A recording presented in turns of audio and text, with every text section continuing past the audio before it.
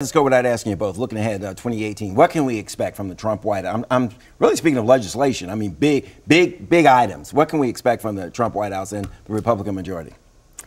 Well, Trump ended last year with a big win with the tax plan going through and becoming law. If he has another year like he had last year, if his 2018 looks anything like his 2017, I think Republicans stand a very solid chance in the midterms, even though the minority party usually gains in midterm elections. I think what he's done so far, if voters really look at him on his merits, as for what he's done as president, I think he could do well. Democrats obviously going to disagree with that. Yeah, and I don't think there's any wealth of absence, rather, of reasons why we shouldn't. As you know, history is on the side of the out party.